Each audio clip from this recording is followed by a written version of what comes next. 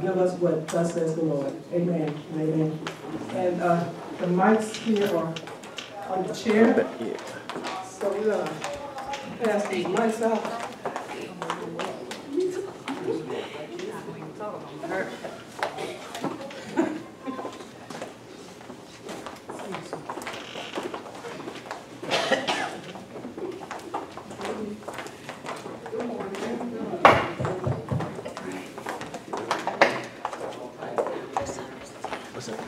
Hey guys, I do the mics by roll, so I'm not trying to leave nobody out. I'm just doing it by roll.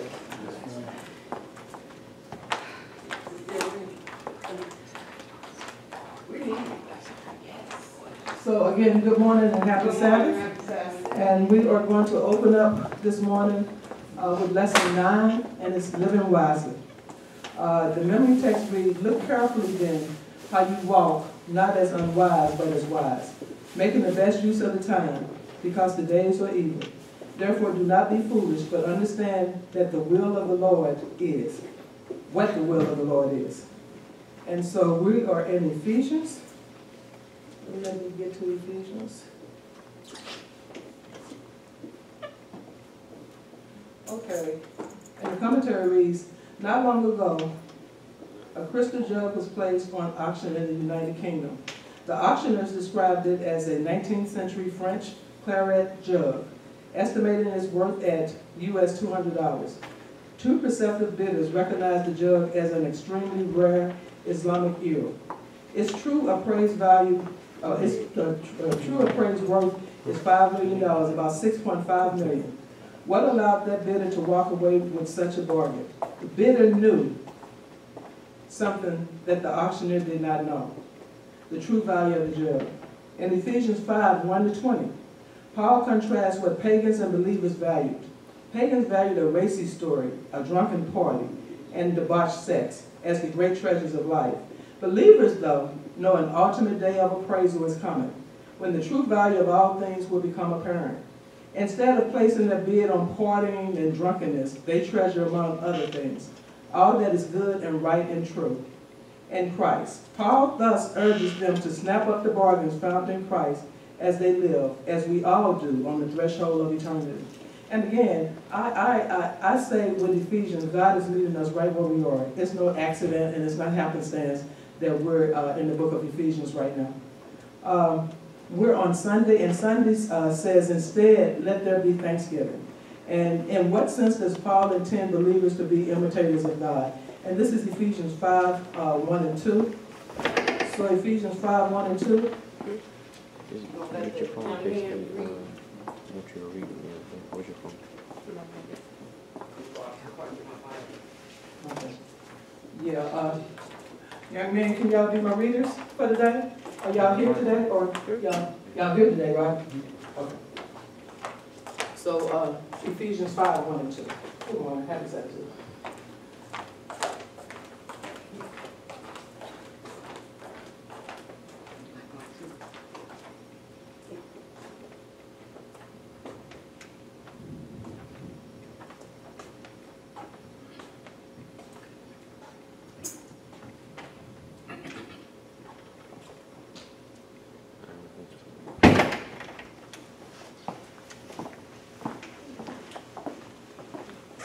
You got it? Okay. Ephesians 5, 1 and 2.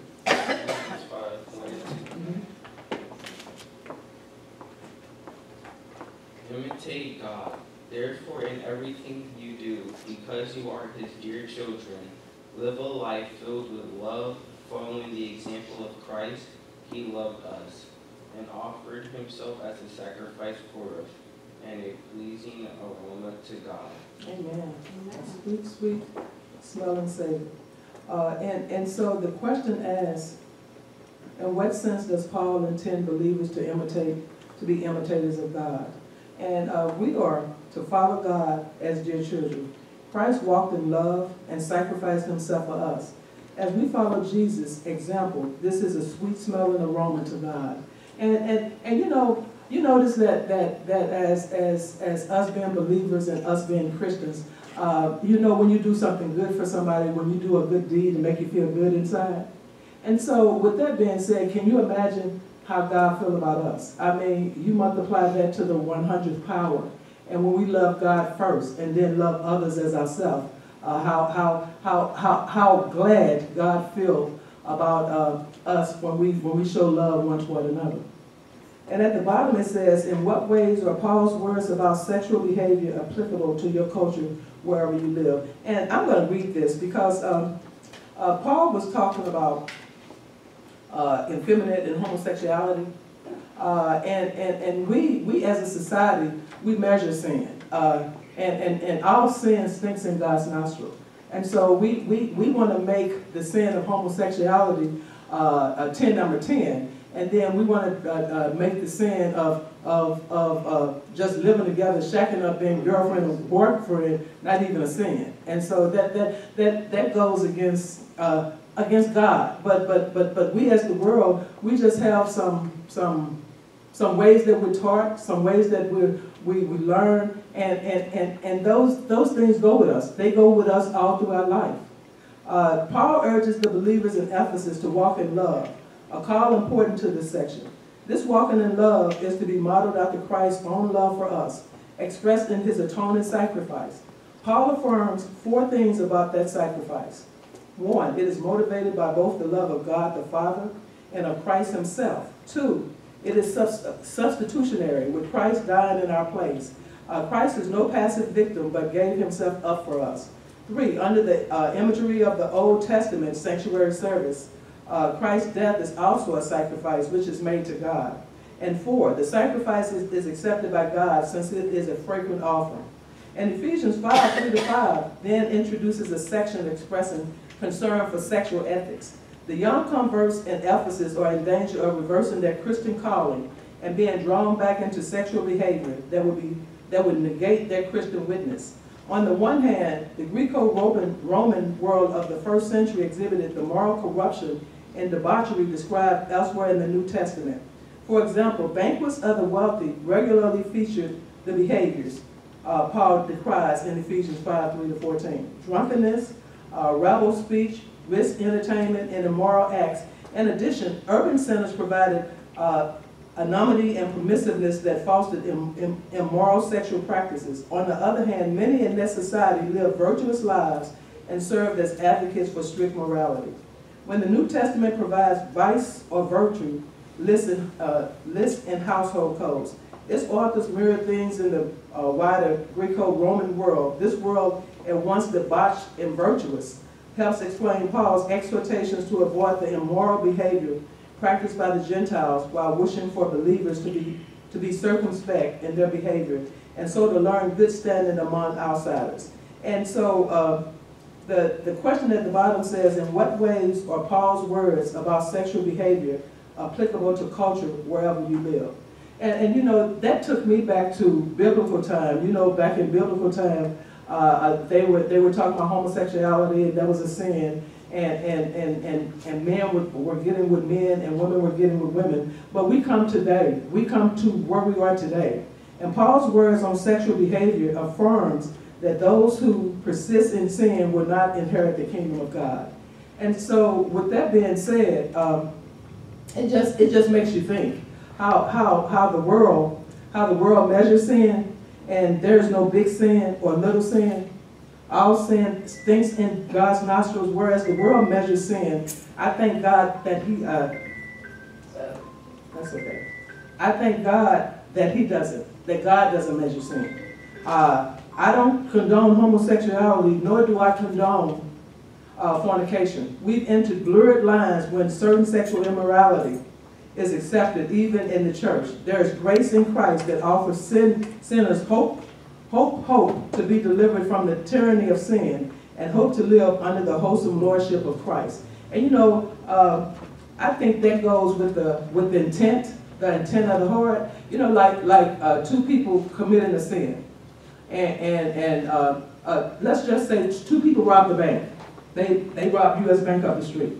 And one robbed the bank because he was just bad, and that was just in his nature.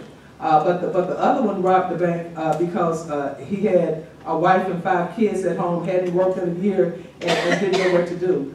Do you think that God is going to give them the same punishment? Did you say absolutely? No. God, and see, that's why I'm glad that God is my judge, because God looks on the heart. The man looks at the outside appearance, and man looks at what they think is going on. But God sums up the whole nature, the whole picture of that man. And I thank God for that grace and mercy that He gives us. Grace and mercy, yes. Mm-hmm. But the Bible says, do not steal. So whatever your purpose, whatever your intentions, whatever your purpose, whatever your intentions, whatever it is that led you to one man doing it because he's bad, other man doing it to feed his family, it's still wrong, and it's still a sin to steal, because the Bible, one of the commandments said, do not steal. And so because of his situation, he chose to steal. We get it twisted because for all have sinned, yes, and fall short of the glory according to Romans 3:23. But God provides for His people. There have been times I had no money. I had nothing. Everything that I had is gone. But God provided for me. I put my whole heart and my whole trust in Him, and I believe, and He has shown me time after time after time after time, He provides for His people. So for me to go out and rob a bank because me and my son don't have nothing to eat, I can't. That's still a sin. I can't do that. And that's still the world. That's still the world concept of sin. There is no big sin and little sin. Okay? And so with there not being big sin and little sin, there's consequences for both of them. That's what I just said. Yeah, there's consequences for both of them, but we're not the judge of what those consequences are going to be. Only God is going to give them the punishment that they deserve. We can't give them that. We're not judging. The question was, do both of them, they punish the same? Both of them stole, so yes. No, that wasn't, okay, go ahead. I'm sorry, that's what I believe to hear you say. I'm just saying. That's what I heard you say. Do both of them receive the same punishment? Yeah. Sin is sin. Yeah. No big, no little. Sin is sin. Understood? Yes, God has to punish sin across the board.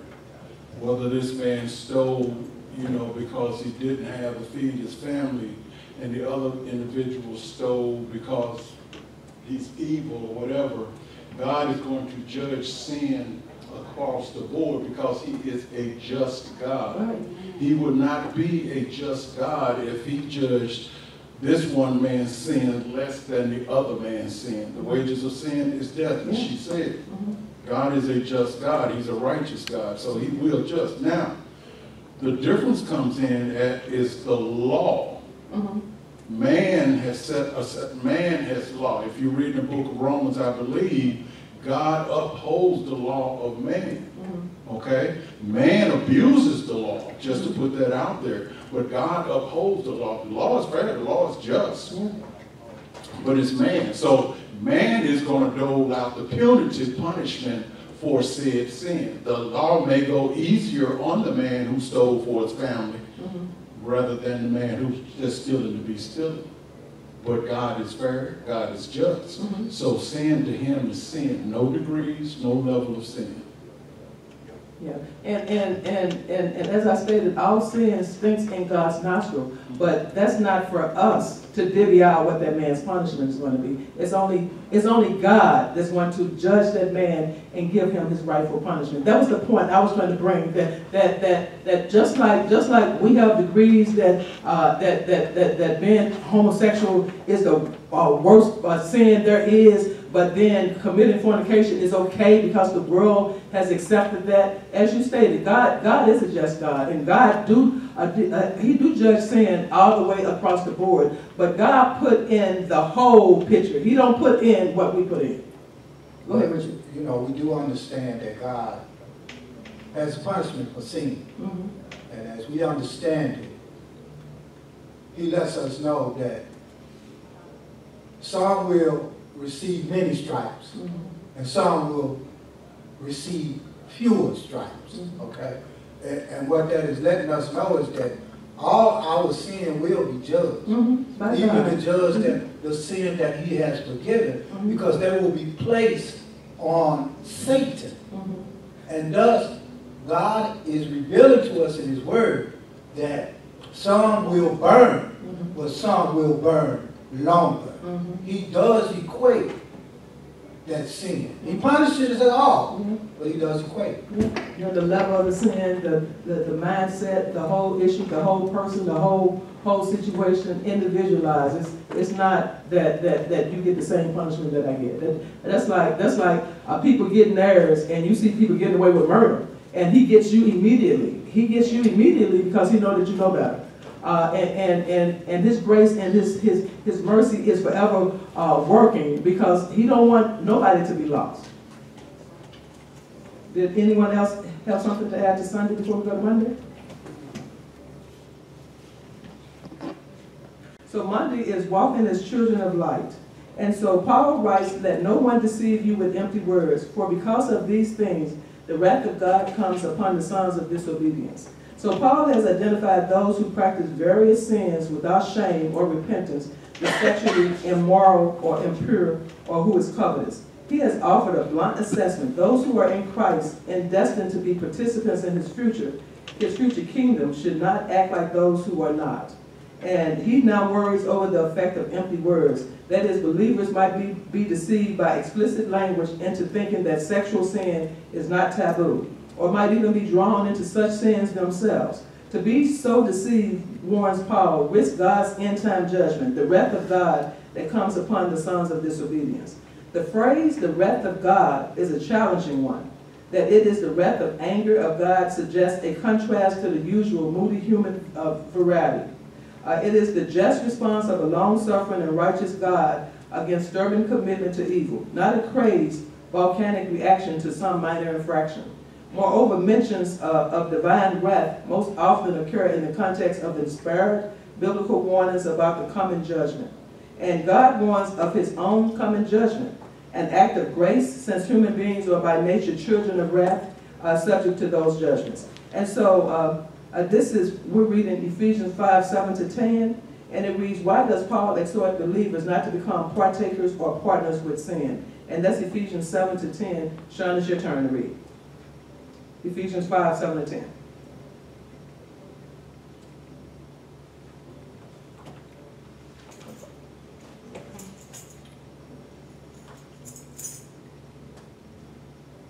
Ephesians 5:7 what? 7-10.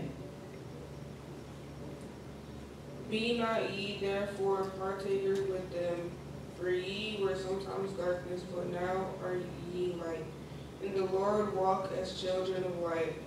For the fruit of the Spirit is in all good goodness, and all goodness and righteousness and truth. Proving what is acceptable unto the Lord. Thank you, Sean. And so the question again reads, why does Paul exhort believers not to become partners or partakers with sinners? Anyone want to share what they got on that? What they want, right? Yeah, woman. Sister Harris? Let you not be partakers of it, because you may fall into that temptation or fall into whatever it is that sin may be. You know, the word says you can tell a person about their friends. And you know, certain people hang out with certain people and still do the same stuff, and they save, or they profess to be saved. The word also says, what do darkness have to do with light? And so if you're still going to the same places, doing the same things, still hanging out with the same people, I think you need to evaluate that thing. But partners work together in some kind of connected relationship. And so that's what Paul is talking about. I mean, you're partners with that act. And so partners work together in some kind of connected relationship, and believers and unbelievers are not closely connected. And so if you're a believer and you have good fellowship with unbelievers, it's not saying to not be around unbelievers. It's just saying that you have to watch your relationship and make sure that your relationship is acceptable and pleasing to God. And so the sinful actions of the unbeliever can be associated with the believer, causing damage to the reputation of the church. What's that phrase about Birds of a feather flock together. not just birds of a feather flock together. One bad apple spoils the whole. Yeah. And so with that, we might think it's innocent, but being around them and having fellowship with them. I mean, you're talking, you're persuading each other, and I hope we're persuading them to be Christ-like versus them persuading us to be worldly. Yeah. The part that got me was you said, don't even eat with them. Some won't eat with them, so you can't even. That's talking about social. I always, try to teach my son, choose your friends wisely, those who you associate with, because you may not be like this person, but if this person is doing wrong according to the law, if they get into some trouble and you are with them, you are guilty by association according to the law. That exact thought popped in my head when you said that. Yeah. So yeah, we have to be careful who we even hang around, because I had some friends who were not saved, and because I was with them, people used to think that you was like that. That I was like that, and totally far from it. But because I hung around this particular type of person, the assumption was I was like that too. But once you get to know me, you see there is a difference. And of course, witnessing to my friends as well, even they're not saved, but if I'm there in that circle, then of course I will let my light shine. Yeah. And the word says iron sharpens iron, and so friends sharpen the countenance of their friend, and even being around unbelievers, there should be a difference between you and them. On the job, in friendships, just in public, there should be a difference between you, the believer, and the unbelievers. I mean, they may be together, maybe drinking, and maybe telling jokes and stuff that's not appropriate jokes. All of that kind of stuff, you're exposing yourself to that. And so just be mindful, and just always be the representation of God. Where I am, my job, we got a new pay core. We got a new pay system, and the HR person, she put instructions on what's coming down, the different phases, and this, that, and the other. And our city manager, he's been accused of discriminating against 4 African American females, and she put her instructions on there, and he came behind her and said, first of all, and then he said, second of all, and I wrote him. I said that was unprofessional, and I asked him, please going forward, and everything goes to the group, but when you're talking to somebody and their behavior isn't appropriate, you don't just show them up. I mean, you're supposed to be trying to reach them to help them have a change of heart, because they could be doing it by accident, right? And so I told him going forward, we want to present the image that we care, that we love each other. And what he actually did, he put one up on the HR person, and he gave himself credit for it. And he said that he was thinking about it when he first came back to the city of Berkeley, and all of that was unnecessary. And I just told him that was unprofessional, and you really need to be mindful. You need to get your feelings under control. You need to be professional and be ethical at all times. Yeah. Sister Rita, if I may piggyback off of Sister Trice, she spoke of instructing her son to be wise in his association. We have to take that a level higher as well, or as equal. Elder Lashomo spoke on that this past Sabbath. We have to be careful of what our children watch on TV. It can be just as influential, you know, as hanging out with someone. You know, media now, every time you turn on the TV, there's rarely a program that you don't see an inappropriate situation. And a lot of that inappropriateness is based on sexuality. It truly is. So we have to watch our children in regards to what they watch. You know, we got all kinds of social media. We got Facebook, we got Twitter, we got whatever, Flashback, YouTube. You know, it's a flashback? No, I'm just kidding. Okay. But yeah, my point here is instructing them as well to not partake or not befriend people, you know, that are known to cause trouble or to stay in trouble, to stay away from that, you know, to walk wisely. But we also have to teach them as well to watch what they watch on TV.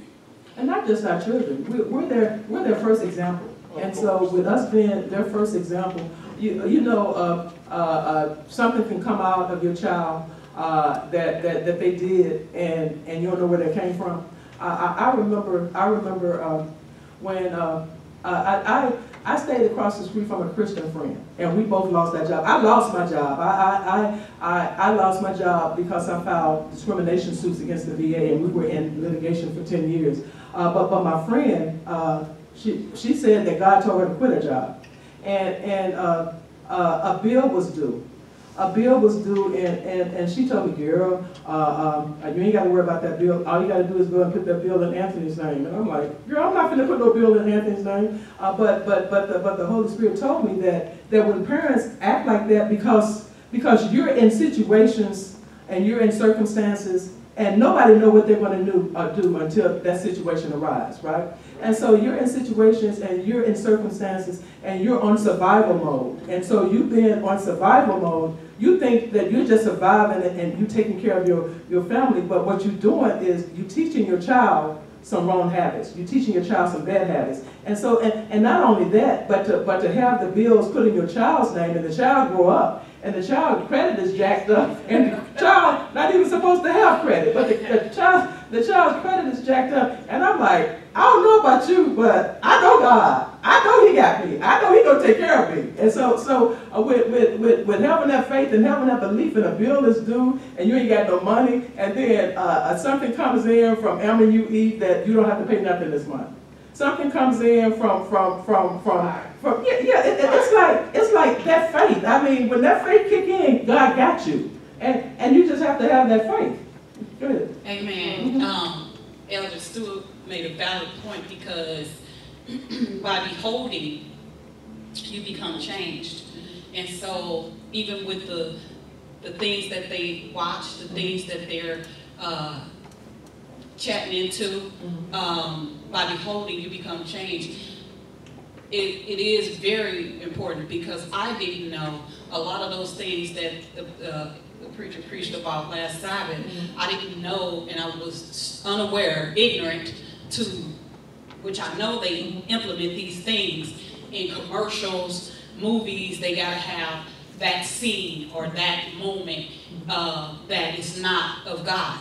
And so I be fussing at my son and looking at what he watch and what he's doing.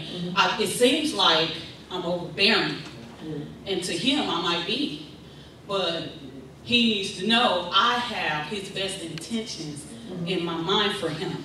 You know, I have to be, I be a little, what is that he called me over, the parent? Helicopter. Huh? Helicopter. I'm sorry, that's who I am. and he's 14 now, so he should know that by now. Sorry if you don't, but that's who I am.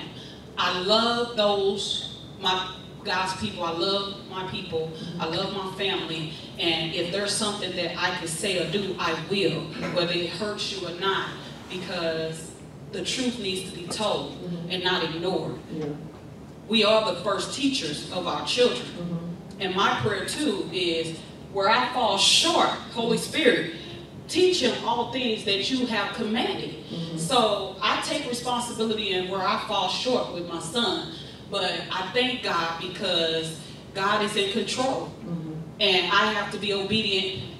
So does he. You have to be obedient. So I just thank God for that. I thank God for, learning of these things. That's why it's so important for us to come together. A lot of people be like, oh, you got to go to church to love and serve God. But it's true. We need each other. We feed off each other. I can learn something off of you. You can learn something off of me. That's growing God's kingdom. So I thank God for that. Amen. And with where I was going with the example for our children,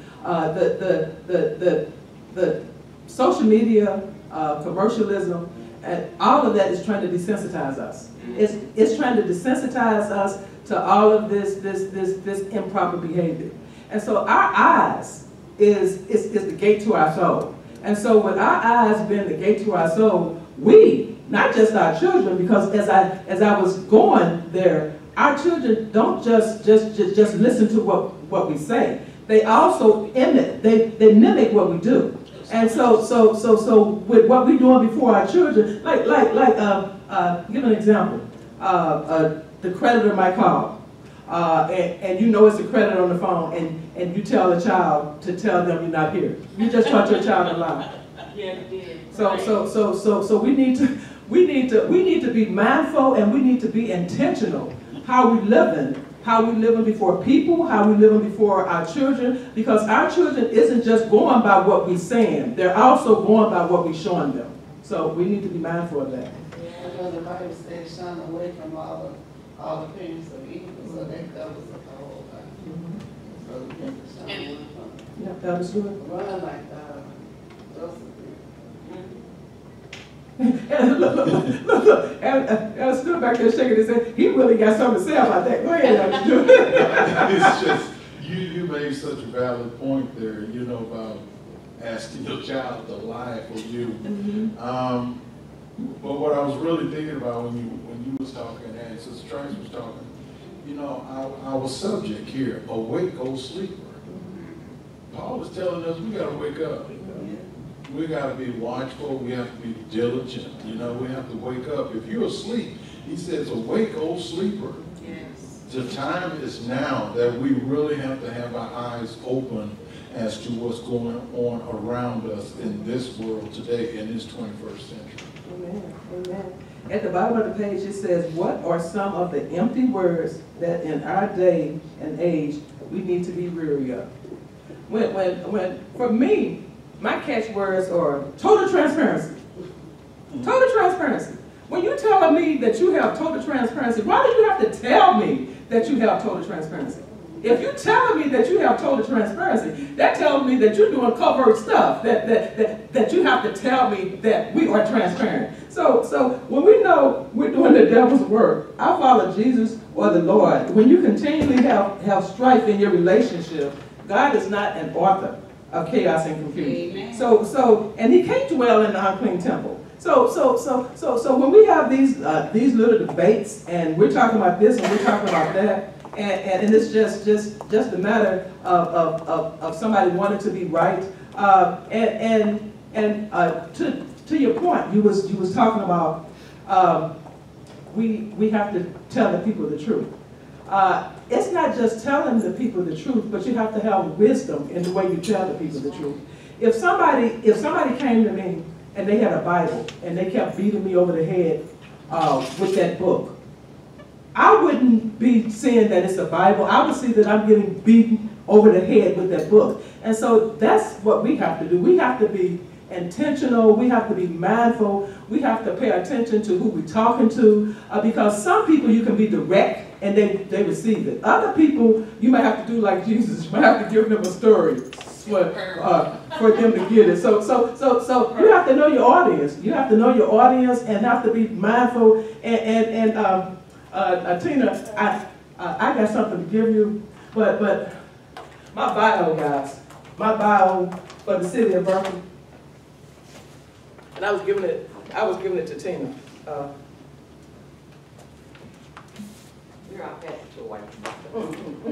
I'm going to read it. I'm going to read it out loud because this is my bio. This is my representation for the city of Berkeley when you bring up our website, what I represent as the councilperson at large for the city of Berkeley.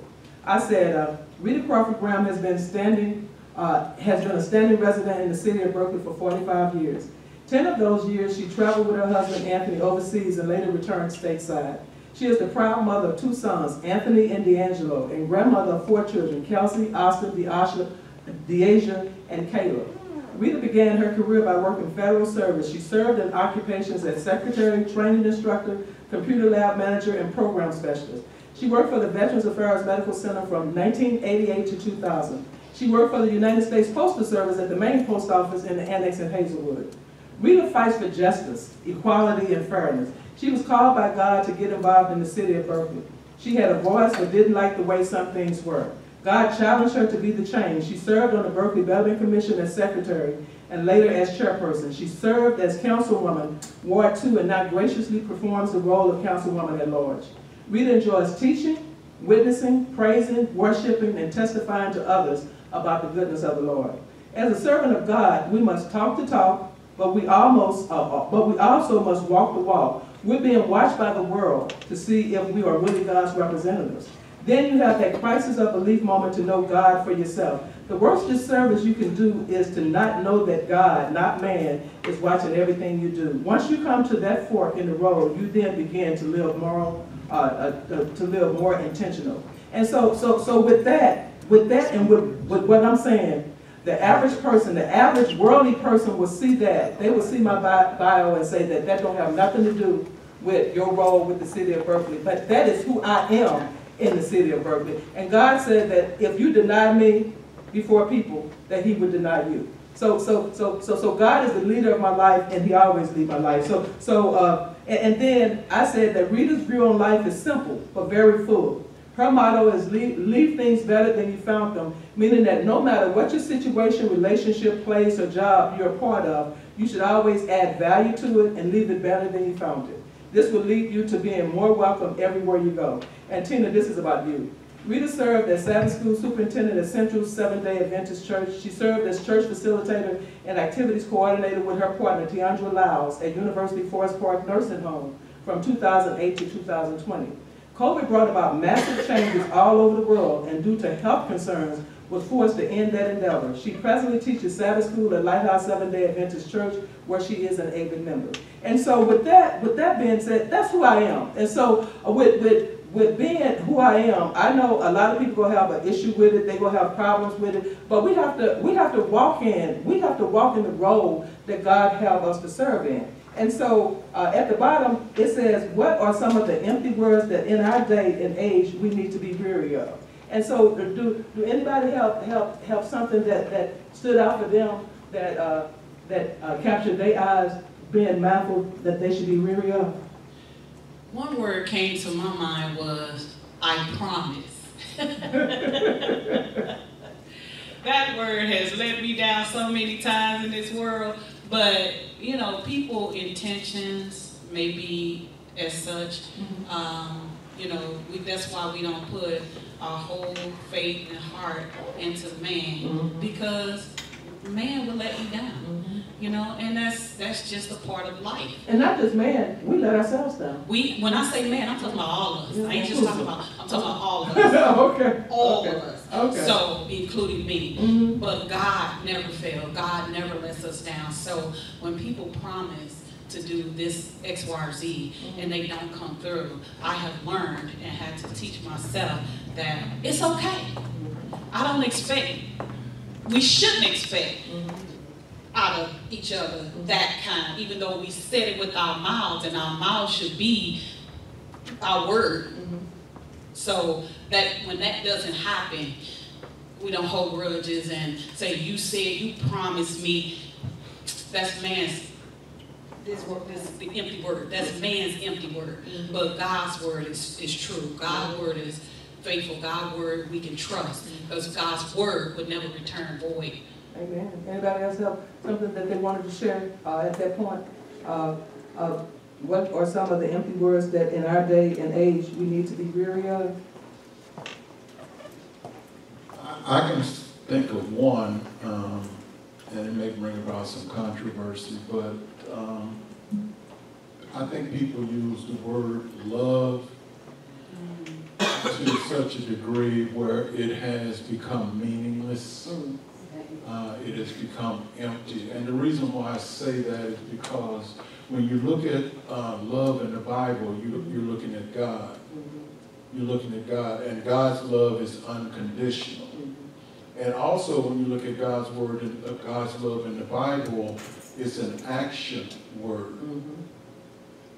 We can say it all day long, I love you, I love you, I love you, but unless there's an attachment to that by an action, it's empty. So I pay attention to the love word. When someone tells me I love you, if there's no action, then it's empty. You're right. Love is an action word. Yes, sir. Yes, it is.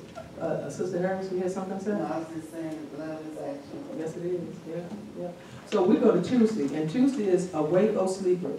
And we're reading Ephesians 5:11-14. Kendrick, I think it's your turn to read. Guys, can one of you guys give him a mic? Let's read this. Here's one.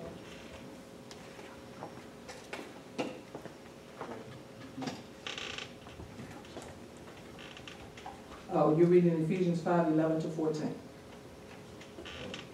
And have no fellowship with the unfruitful works of darkness, but rather reprove them.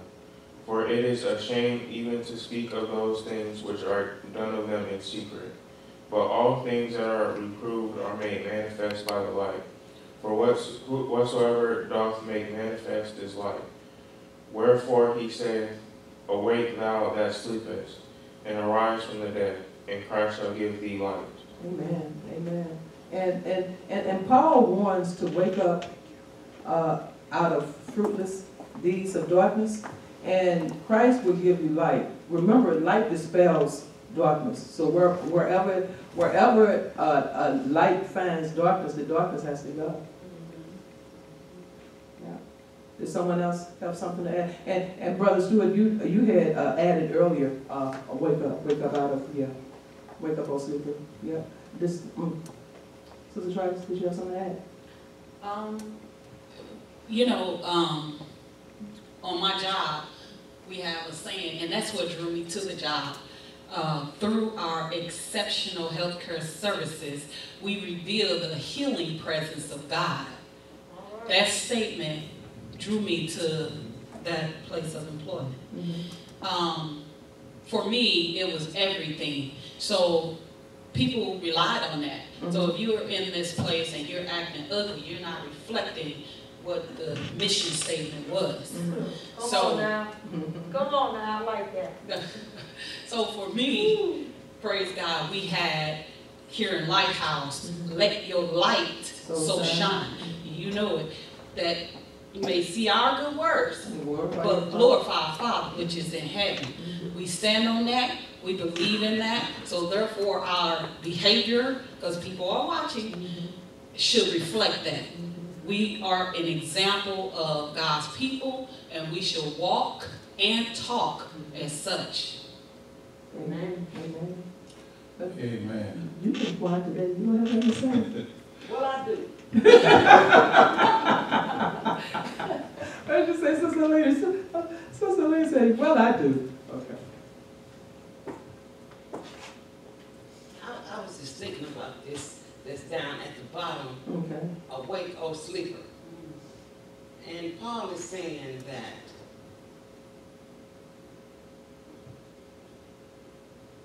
what we make, that's not what I want to say. Issue a clarion call to awaken from spiritual slumber and experience the transforming presence of Christ. Since Isaiah 61-3, which Paul seems to reflect, is directed to God's people, Israel, we may view the hymn poem of Ephesians, a powerful appeal to Christian believers to awaken to their role as missionaries, refractors of the light of Christ in a darkened world. So we are the light. And we supposed to walk in the light, as the light, to the light, be the light. At work, at home, at church, to people that we meet on the street. And we should, like when I had a problem at work, I think it was Friday, the principal was very disrespectful. And I asked her, are you threatening me? He said, I'm going to have to find somebody else. And I'm not threatening you, but this is just what the state requires or something. And then she disrespected the custodian. I wanted to tell her, clean this place up. This place is dirty, and I wanted to tell her, you don't talk to people like that. But I had to find the time and pray about how, because I would be out of line to talk to a principal about how she talked to the custodian. So especially out in public. Right. So I really can't. I have to pray about how to tell her that was kind of rude. But yeah, we supposed to walk in light and treat people right. And you see, I'm for injustice. I'm for the little man. I'm for the person that is in a position that they can't say nothing to their boss. I'm that person. I'm that person that if you're wrong, you're wrong. But you have to do it with tact. You just can't tell somebody off. You gotta tell it the appropriate time, and you have to tell it the appropriate way. You have to, again, remember who it is you're talking to and what type of relationship you have with that person. Sister Rita, a small comment. Verse 11 really drew my attention in Ephesians 5, verse 11. I want to read that from the Amplified Version. Okay. It says, do not participate in the worthless and unproductive deeds of darkness. When we look at the word darkness in the Bible, most often it is speaking of sin. So it says, do not participate in worthless and unproductive deeds of sin, but instead expose them. And I really like this. It says, by exemplifying personal integrity, moral courage, and godly character. This is how we expose it. This is how we expose it as Christians when we walk, with integrity, when we walk in moral courage and ethics, and we display or exemplify godly character. But there's a flip side to that. Okay? Paul is talking to the church in Ephesus. He is encouraging the people on how to live a holy and a righteous life. He is encouraging them how to live a godly life. The flip side to that is we have to expose sin in our lives too. How do we do that? We go before the throne of grace and we admit to God that we are indulging in. We admit to God. That's how we expose the sin in our life, because we don't want God to expose that sin. Mercy. He will do it. Yes, He will. So it's best for us to go to Him first and expose it. Say, Lord, I've been lying for a while now. Can you help me? Can you deliver this for me? Versus having God put you in front of your boss or something like that and they catch you in a lie. Right. Speak that thing. Speak that thing. Yeah. Teacher Travis? Lost for words. Elder Stewart, that is so on point. I got called to my boss's office, and I thought I was in trouble. Then I got to thinking, what did I do? I don't remember doing anything. But anyway, I got called to the office, the boss's office, and he asked me, he said, Nicole, I need you to tell me something. I need to ask you something. I know you're an honest person, and I know that you will tell me the truth. That's big volume right there. Hello. Yeah. And so he asked me, what time did my coworker come to work? Ooh. Yes, ooh is right. Yeah, like because he put me on the spot. Like you got to pay attention to And that. I know what time my coworker came to work. And I was like, well, why would he come and ask me that? Mm-hmm. So when he asked me that, I knew that what I said will be the truth, Mm-hmm. but it will also get somebody fired. Mm-hmm. So I was left with, I said, sir, I said, you're asking me this. I said, he said, yes, and I just need you to tell me what time did they arrive.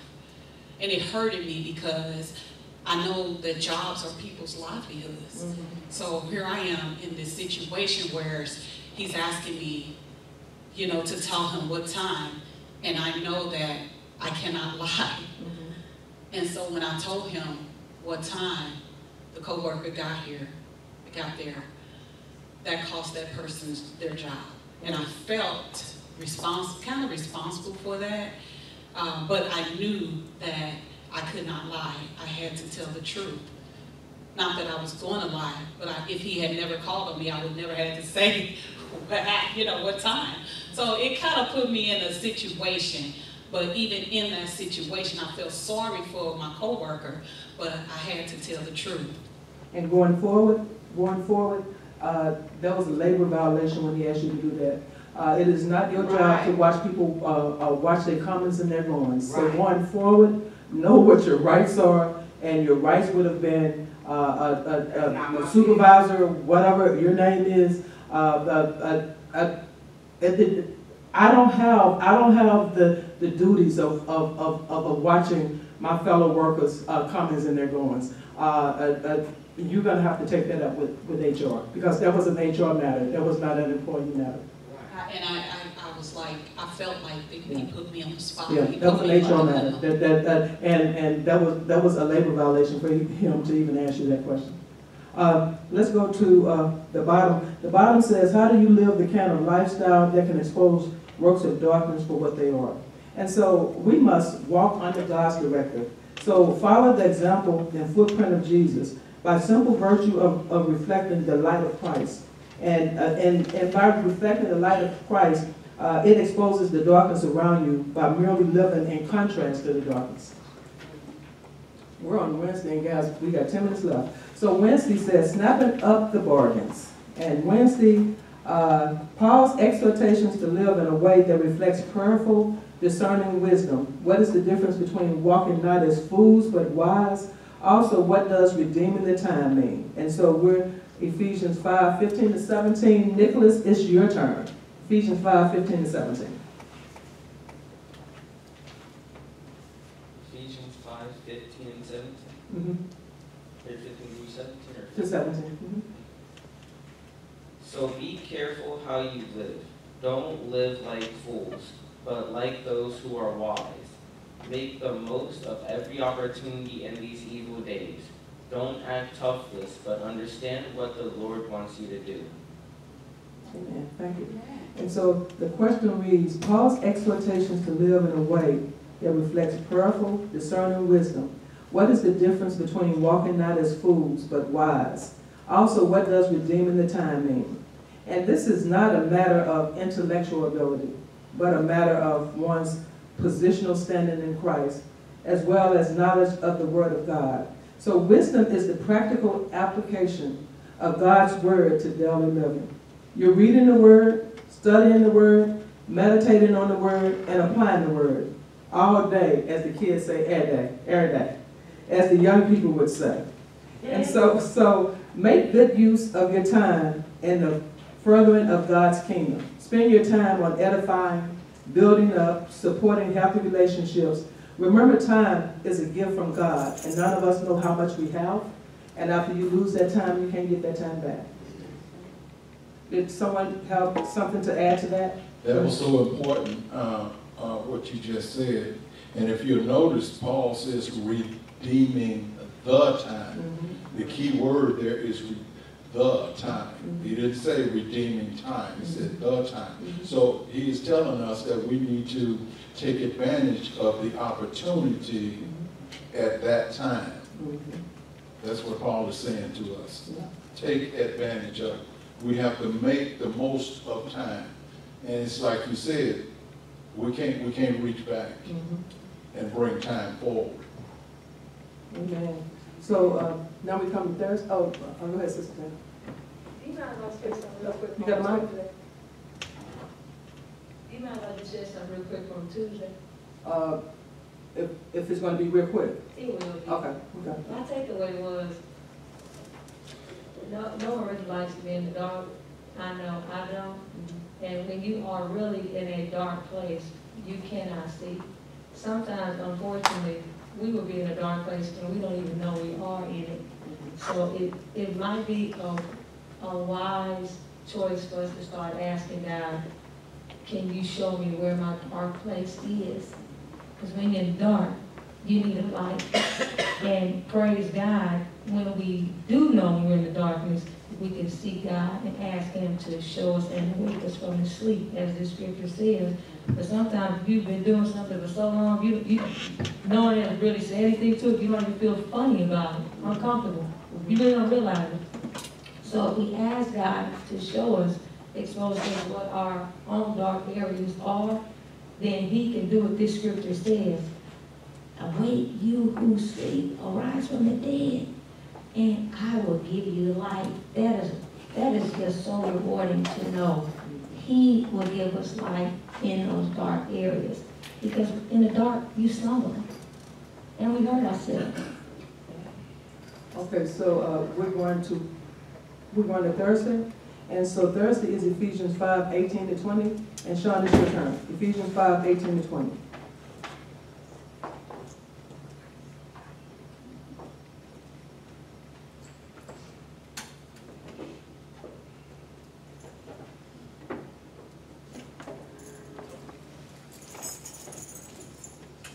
Ephesians 5:18-20. For this ye know that no war. Mine says, and be not drunk with wine. So if you have a different version, it will be something along those lines. Ephesians 5. I got it. 18-20.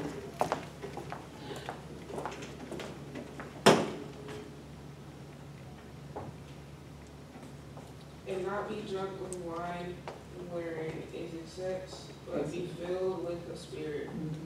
Speaking to yourselves in psalms and hymns, not spiritual songs, singing. Wait. You said not spiritual songs. It says and spiritual songs. And spiritual songs. And spiritual songs, okay. Singing and making melody in your heart to the Lord.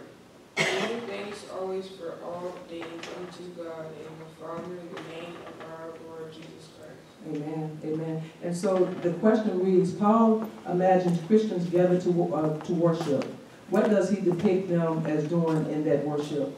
And Paul depicts that caught up in the Spirit, experiencing God's smoke.